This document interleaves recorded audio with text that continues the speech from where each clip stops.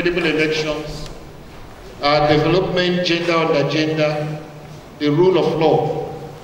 If we are discussing politics in Nigeria, there's no way we can do that without talking about money. Money that funds politics and money that drives politics. And if money drives politics, that means the control and regulation of how money and other resources, including state administrative resources, are used, is central for the determination of whether an election is free, fair, and credible.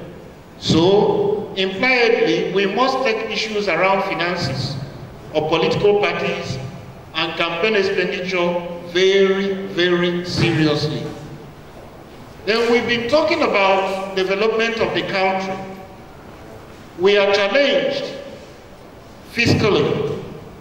We have economic crisis, we are the poverty capital of the world.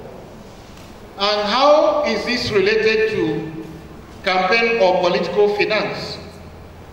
It is about the quantum of resources we put into elections in an environment where resources are very scarce and government is borrowing by the day. I would tell you to go back in the last 2 election cycles, because what Nigerians are quite conversant with is the issue of the budget. You know how much money we spend or how much money we borrow. We can easily get to see that. But not so many Nigerians are conversant with how we even manage our monetary policy in terms of the ways and means, the money we borrow from the central bank to fund programs and activities. And I'd like you to go back to see that in each election year, the ways and means we take from the central bank is much more than what we do in a normal year. Like today, beyond our normal debt, which is about $85.9 billion, we have another 11-point-something trillion on ways and means, and go and look at the years where this borrowing from the central bank spikes. So, if we are serious about reforming our economy, there is no way we can neglect campaign or political finance.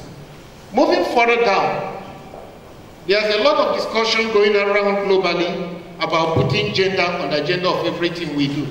Already we know that the economic resources of the patriarchal society is so distributed in a way that women have not been opportuned to get their fair share and due of political representation.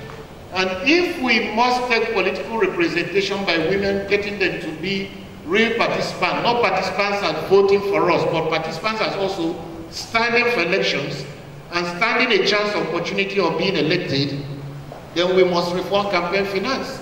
Because there's no way we can do that without necessarily asking questions about what are the current limitations and how are those limitations enforced. Are they like cry letters compartment, everybody knows what is there but nobody wants to talk about it?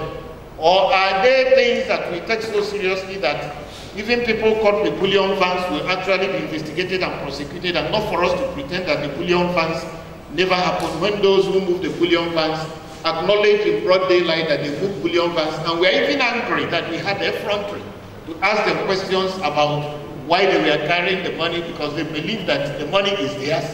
However they made it, nobody knows, and that they have a right to spend it anyhow without anybody questioning them. So, these are critical issues we need to deal with. We have constitutional provisions, we have provisions in the Companies and Allied Matters Act, we have provisions in the Electoral Act, we have rules and regulations made by ANEC. We are here to review all of them and see to what extent they protect the very key principles of free, fair, and credible elections, and they are well nuanced to help us do our development and do it very well. So over the next 2 days, that's what we are going to do. We have a key presentation which has tried to review the laws.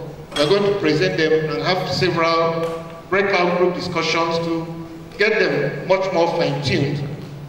And at the end of the day, we hope this will be the basis of getting engagements with the legislature in the run-up to the amendment of the Electoral Act 2010 as already amended. So, ladies and gentlemen, without much ado, I welcome you to this very important validation meeting and workshop being organized by CSJ with the support of the Friedrich Stiftung. I will now invite Madam Juliana Nosike from Friedrich Stiftung to come and give a goodwill message.